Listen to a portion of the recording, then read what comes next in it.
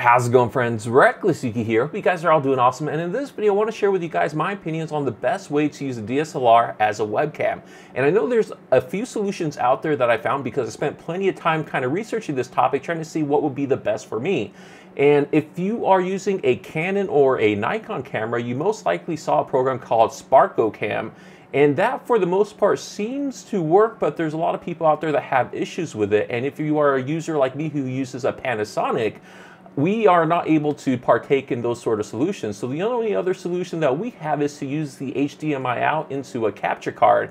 And that can get pretty expensive depending on the quality of the capture card you're looking to get. And the one that I got, I think, is the best solution possible because it could work with any camera, and as long as your HDMI out is going to stay active and it's not going to shut off in 5 minutes. And you have to be really careful about the camera that you are using because you don't want to invest into something like this and then only to find out that your camera won't really support it. So that'll be kind of a bummer. But anyways, before we actually show you guys exactly how I have things set up, I want to show you the quality difference to make sure that doing something like this is truly worth it for you.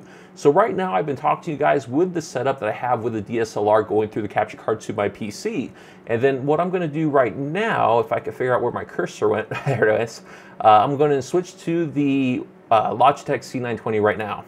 So this is the quality from the Logitech C920, and it doesn't look that bad. I have to say I have it set to 1080p mode, which is something that kind of acts a little funny with OBS, so I usually just have it set to 720p, but for the purposes of this video, I have it set to 1080p and cross my fingers that nothing's going to go wrong with it with this recording.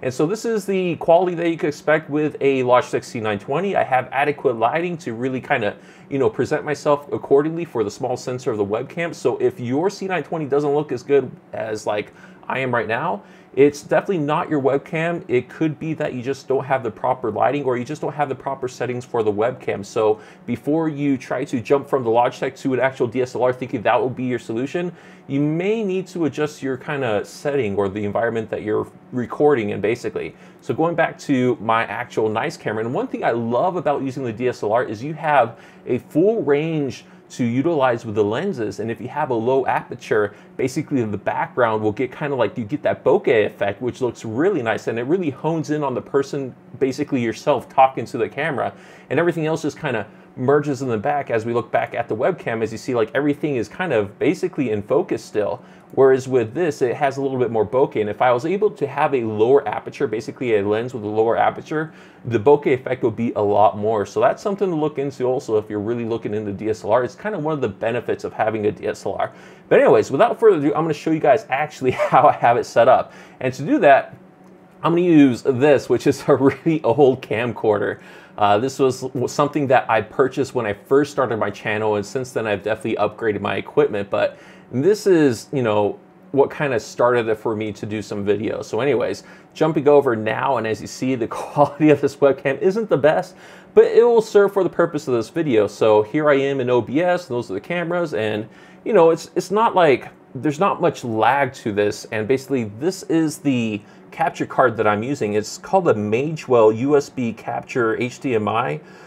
Basically goes from a HDMI to a USB 3.0, and it works phenomenally. And the glory about this, as far as working with your PC, is that it uses the direct show, I guess, I don't know what to call them. They're not drivers. It doesn't use any special drivers. It basically uses the things that the webcam uses when connecting to your PC. So it basically acts as a true webcam. So you can use this with Skype, you can use this with Google Hangouts, you can use this with Twitch and OBS. OBS, I'm showing you, definitely will work with Twitch. So this is just a magic product, but it is expensive. This is about $300.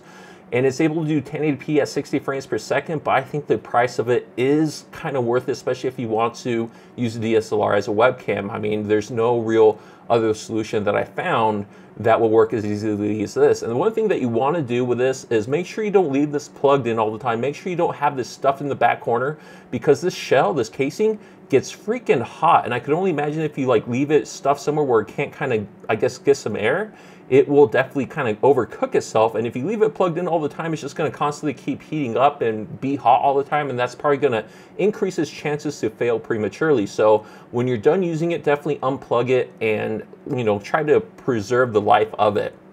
And as we see, my webcam here, or my DSLR, This is a Panasonic GH3, and there's a lot of talk about it saying that it's not able to constantly have an HDMI out, but you have to basically trick the camera by kicking that little window out, and with that window out, it will stay recording and you can stream for however long you want. One of the things I definitely made sure is to get one of these, which is basically an AC adapter. This is basically a little battery pack that looks like a battery that shoves into the battery slot. And this is just an AC, like basically plugs into your outlet, and it provides constant power to your camera so you never have to rely on the actual battery. And then this is just like a really nice thin HDMI cable that's easy to bend and ply instead of something that's really big and thick. And it's just a mini HDMI to an actual HDMI for the card. And then what I have it sitting on is, this was the biggest thing that I had to try to figure out, is how to position the camera to be like a webcam without having, like, you know, sticking a tripod back here. Because if I stuck a tripod back here, the camera will be like still limited to like right here, and then I'm not sure like how to position it, or I could like position it really high and then I'll have that weird angle on me where it won't really kind of be more of a face shot. It'll be like an angled up all the way down, which I didn't really was attracted to. So I thought this was the best way. So basically I have my light here, my IKEA light, and I have this, which is a Manfrotto super clamp connected to this Manfrotto 3-section articulating arm, or I think it's also called a magic arm, that also has this little camera mount on the bottom here, as I need to remember that I'm holding the stupid webcam, or the stupid camcorder.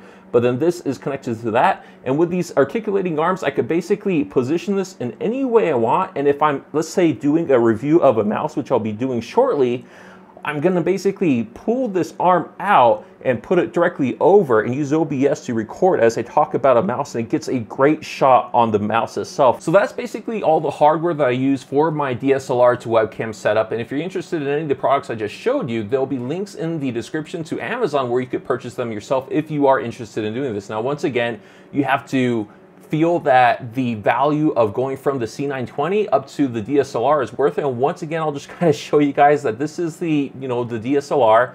This is my webcam. So if you feel that the quality of this isn't sufficient and you want to get to this, then you're gonna have to spend some, you know, decent cash, at least for the capture card and then the HDMI cable to basically use your DSLR. Then however you want to actually mount it is up to you. If you want to use a tripod or something that you have laying around, like, by all means do it. But I was kind of limited with my desk space, the current arrangement that I have with it, so I had to get something like this. I'm really happy I did find something like this, yet it was still pretty expensive. But anyways, so just to kind of prove the fact that this is able to be used as a webcam, and just kind of a basic rundown of how I have it set up, we're going to go to Inception mode here, as this is my basically the recording program, OBS, and I'm going to add the webcam right here. So I'm going to add a video capture device, and it's already existed right here. So add existing, the Magewell capture, okay, and it's right there. And let's just kind of turn this down like this, and as I right click it and properties, we'll see that, right? Yes, okay. I'm just making sure that it is recording this. If we go down to the device, as you see, this is the capture card I just showed you guys, and then this is your webcam. So basically in the same area that your webcam will be recognized, this is where the capture card would be. And I have proven this. This does work with things like Google Hangouts, definitely with Skype. This will definitely work with Twitch. I couldn't imagine it not working with Twitch, even though I'm not a supporter of Twitch. I like OBS better, but that's just me. Anyways, that's how you use a DSLR as a webcam. So let me know what you guys think in the comments below. I can't imagine everyone wanting to watch this video and, you know, see this. But if you have a favorite YouTuber out there that still uses the Logitech C920 and you want them to have a higher quality, by all means share it with them. Don't spam it to them. But, like, you know, if you want them to have a higher quality, they don't know how to get it, this video is definitely for them, because I feel that the quality of this is superior and I appreciate the quality difference. But anyways, that's it for the video. I'm going to stop rambling. Hope you guys enjoyed, and I'll talk to you guys again in the next one. All right, thank you very much for watching. Bye-bye.